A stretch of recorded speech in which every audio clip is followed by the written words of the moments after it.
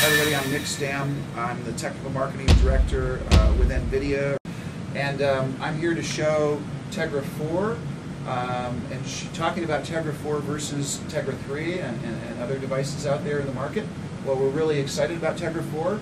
As you can see in this overarching slide here, we've got 72 GPU cores. That compares to 12 GPU cores in Tegra 3, so that's 6x the number of shader cores.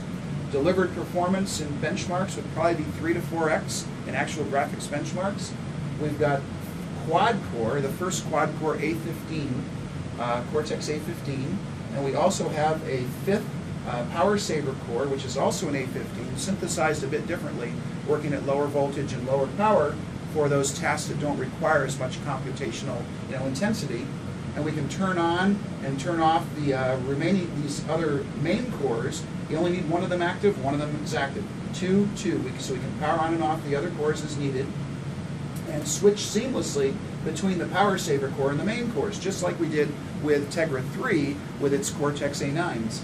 And we also have, off to the side here is a picture of our new 4G LTE Icera i500 LTE modem chip, baseband chip, and we're really excited about that too, which is a whole separate topic, but NVIDIA will now have its own LTE capability, both in discrete form as well as integrated into our Project Gray chip coming in 2013.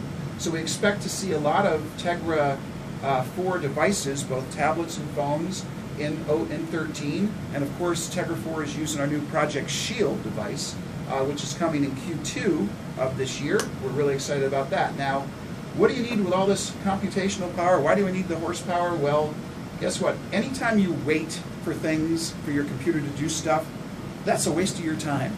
So you want to have faster processing in most of the things you do with your computers today, even things like web surfing, okay, where if you look at 25 of the most popular websites, we ran a test with Tegra 4, just rendering websites. You don't want to wait for these websites to render. There's multiple threads that pull down elements of the site.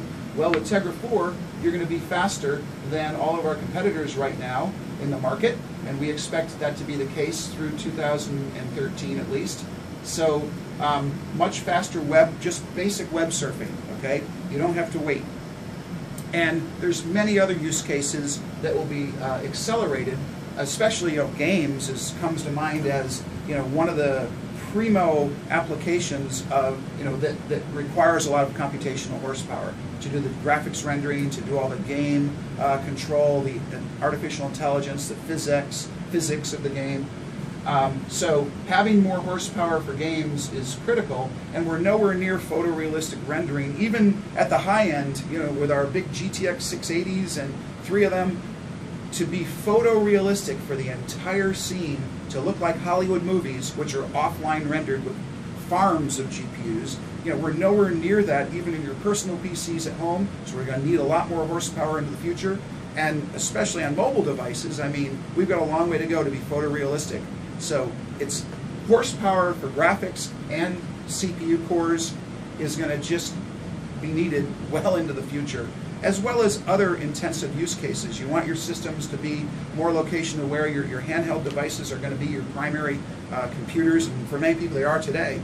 And you want location aware processing, pattern recognition, machine vision types of things, better speech recognition, both local as well as the cloud does a lot of it today with the Google Voice or Siri type applications. But you've really got a lot of different use cases that can be more advanced and implemented in these devices if you have the processing power. Okay, there's just so many sorts of applications that we don't do today because we don't have the horsepower. So I say there's a long, ahead of us. We've got many years of we need more processing power in our mobile devices. Okay, so Tegra 4 is on that map right now. I think you'll see typical application performance at 2 to 3x faster than Tegra 3, and we'll just continue on with the roadmap. Our next generation Tegra, Logan, and then Stark. We've got a whole bunch of stuff planned in the future, so look forward to that. And that's a quick wrap of Tegra 4. Thanks very much.